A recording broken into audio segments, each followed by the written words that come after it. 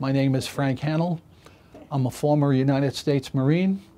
I was in Vietnam in 1967 and 1968, and I'd like to read a poem to you about an event that I witnessed.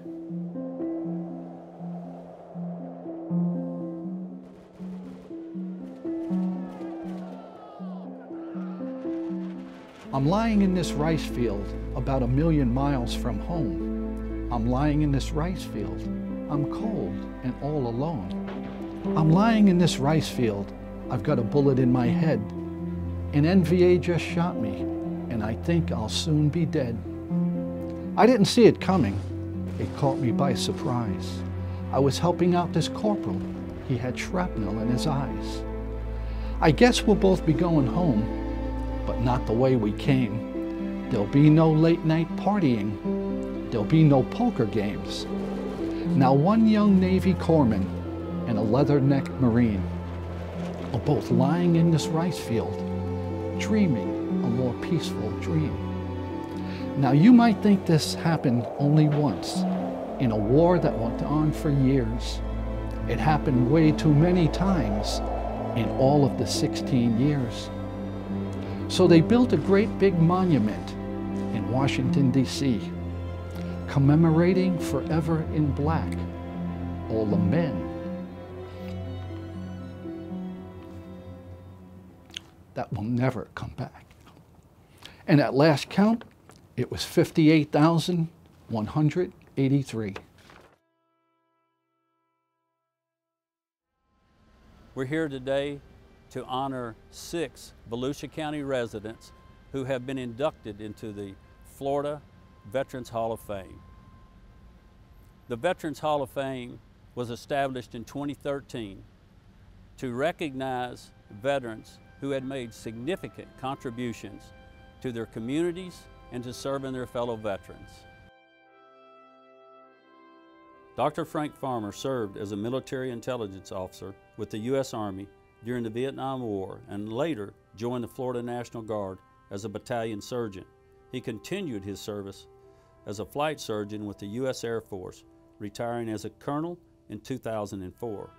Meanwhile, he established a medical practice in Ormond Beach and served as president of the Florida Medical Association.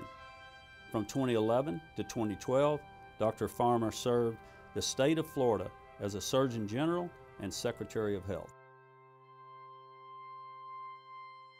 America is a resilient country. You know, we may have divisions, we always have disagreements about things, but in the core value, America is still the greatest country in the world. It has the greatest values in the world. It treats its citizens better than anywhere in the world. And in America, you can do what you want to do, you can achieve what you want to achieve by your own work, your own ambitions, and it's a boundless country. Rod Phillips is a proud combat wounded veteran who was introduced to Vietnam during the Tet Offensive in 1968. He went on to walk point, the tip of the spear, during search and destroy missions. Since his discharge in 1970, he worked in law enforcement for 38 years and has served his fellow veterans in many roles, including the 82nd Airborne Division's Honor Guard, the Vietnam Veterans of America, and Florida's Purple Heart program. Well, we were fighting communism at that time versus terrorism today.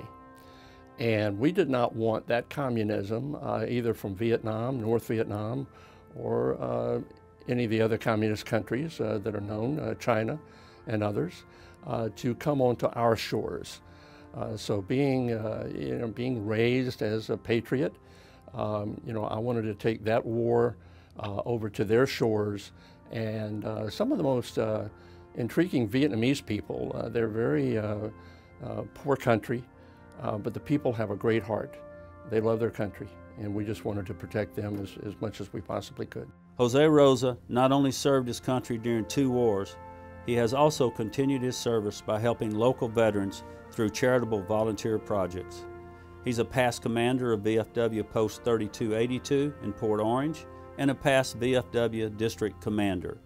He's also president of the Veterans Museum and Education Center in Daytona Beach, where he educates the public about the sacrifices made by America's veterans. When 9/11 came to this country and we were attacked, it's a big difference than going to fight somewhere else. I say to the youngsters, honor your country, defend it, volunteer, make sure that the war stays somewhere else. We don't want it anywhere else. We don't want war at all. But make sure it doesn't come here to affect your entire family and the place you live. John Brinkley was a valiant soldier who performed aircraft maintenance during World War II and the Korean War. Locally, we remember him for his dedication and persistence in founding the Veterans Museum and Education Center in Daytona Beach. Sadly, Mr. Brinkley passed away in August 2022. Today, other veterans are staffing the museum and keeping Mr. Brinkley's dream alive. My late grandfather, John Brinkley, proudly served his country in the Air Force and the Marines. In 2013, at the age of 85, he founded the Veterans Museum and Education Center, a nonprofit corporation dedicated to paying tribute to the men and women who served in our armed forces. It was his desire that his labor of love serve as a lasting legacy for future generations to recognize the service and sacrifice of our veterans, and as a reminder that freedom is not free. A trauma medic, David Rose, was stationed at evac hospitals in Pleiku and Chulai, which were capable of treating all types of traumatic injuries. After serving his country in Vietnam, Rose continued his surgical practice and continues to care for his war brothers and sisters. He also invests countless hours into veterans organization projects and works diligently to increase awareness of the plight of our war veterans. I have been to the wall many times, escorting and mentoring other Vietnam veterans, hundreds of them. I even spoke at the Vietnam Wall one time. And so in my involvement late in life with the Vietnam veterans, once a medic, always a medic, I have integrated and embedded myself and dedicated my recent years of life into helping veterans. It's literally almost all I do.